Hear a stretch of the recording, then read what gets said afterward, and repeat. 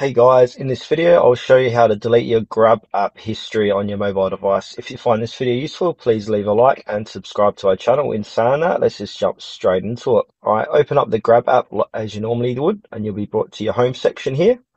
So to delete your history, all what you need to do is click onto your account, so bottom right hand corner, and now scroll down and click on under General where it says Help Center. And wait for this page to load. Once this loads, should be a chat now button at the bottom here, but on my app there isn't because of my region.